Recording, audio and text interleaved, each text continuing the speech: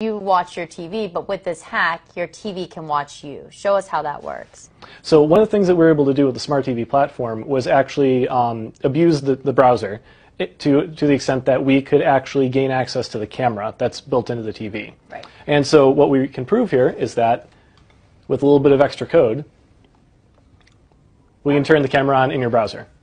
Wow. And while this is evident to you right here because we've designed it that way, this is something that we can do invisibly and actually have the camera running behind the web page that you're looking at. So what this means is I could be sitting here watching TV from my bedroom, and you could be anywhere in the world looking at this image of me watching. Yep, I could be sitting on a laptop in a cafe in Paris, and as long as I have a network connection, I'd be able to get into your TV and access the camera.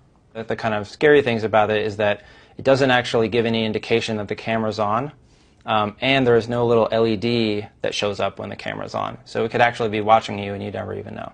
What is a smart TV, and why is it a playground essentially for hackers? Right. It's a computer. So instead of just being, a tube and some other electronics, now it has a web browser and it has, a lot of devices are running Linux. But the real danger is when people start using smart TVs for things like online banking, we can take a popular bank address and translate that into a different IP address to a site that directs to a site that we control. So it may look like your bank's login, but you're actually entering a username and password that goes to us instead of your bank. In a statement to CNN Money, Samsung says it takes consumer privacy very seriously.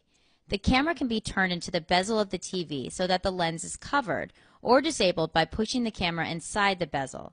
The TV owner can also unplug the TV from the home network when the smart TV features are not in use. As an added precaution, we also recommend that customers use encrypted wireless access points when using connected devices.